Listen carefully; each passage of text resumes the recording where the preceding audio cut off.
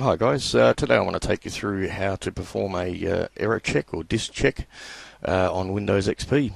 Now the reason you'll be doing this is if it's been very slow, constant access of the hard drive, crashing, freezing, that kind of thing, can fix a lot of those sorts of errors. Okay, so on your desktop, click the Start button and then we choose the My Computer icon there. Now most of you will have just one disk there that's labelled C. The actual partition or disk we're after is the Windows system disk. So if you have multiple disks there, just double click on each one and find the disk that has the Windows folder in it. Alright, and that's the one we want to do for error check.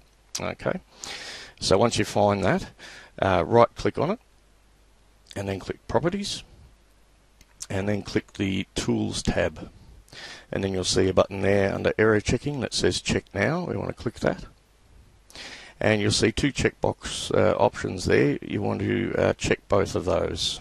Alright, and then we click Start. Now because it is a system drive, when Windows does perform the error check, it locks the entire drive, so it can't do it while you're logged in. Alright, it has to restart.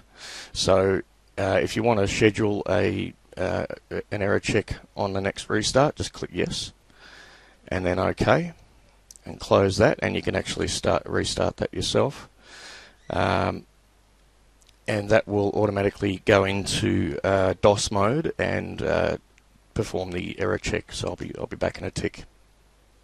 Okay, so we're coming back into the boot screen here, and in a minute we'll come up to the disk check. Okay, so if you want to cancel it, you can press any key, but obviously you probably don't want to do that, so we just let it run, and that will start to perform the disk check.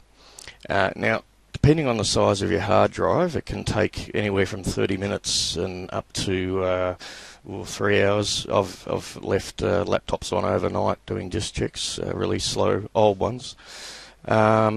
So just let it run its course, and it will reboot and bring you up to the logon screen, and you'll all be done. Okay, so that's all. Any questions or comments, leave them below, and I'll catch you next time, guys. Cheers.